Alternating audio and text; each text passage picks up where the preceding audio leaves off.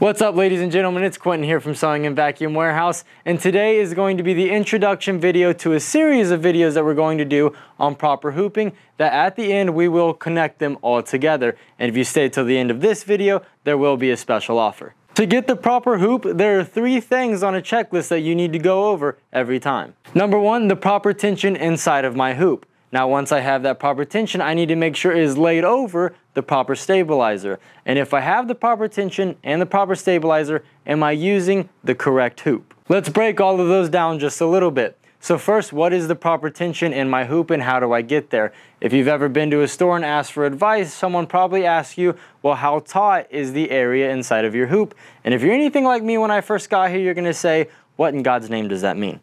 All they're asking is, what is the tension like inside your hoop? And if it's too loose, your design is gonna bounce everywhere because your fabric is actually not stable and it will look nothing like you wanted.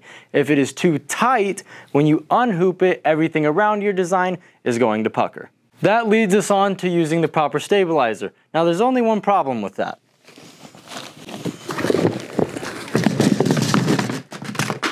And that's not even one of everything. So, to help you pick the proper stabilizer, you can get something like this, which we will go over in one of those other videos we shoot later on. We know that we're looking for the proper tension, and we're looking for the proper stabilizer. Now what's the last piece?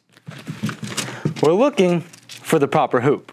Your embroidery machine might have came with one hoop or even a collection of hoops, but sometimes you're going to have to go outside of the bounds of the hoops that your machine did come with. If I'm trying to hoop a small project into a large hoop, not only am I wasting a lot of stabilizer, I'm also greatly expanding my margin for error. Any brand is going to have a small hoop available for purchase, something like a 1x2 or a 4x4, or if you're really looking to make life easy, you can get something like a small magnetic frame.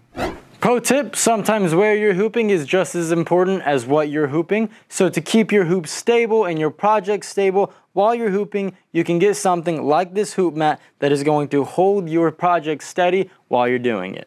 And as promised, since you stayed to the end of the video, anything we mentioned in this video through October 2023 is going to be 10% off. That's right. All of the products that we mentioned today are going to be 10% off, and even if you're not local, shoot us a phone call and we'll get it worked out for you. I'm Quentin from Sewing and Vacuum Warehouse. Make sure you like and subscribe to see the rest of this series, and I'll see you next Tuesday.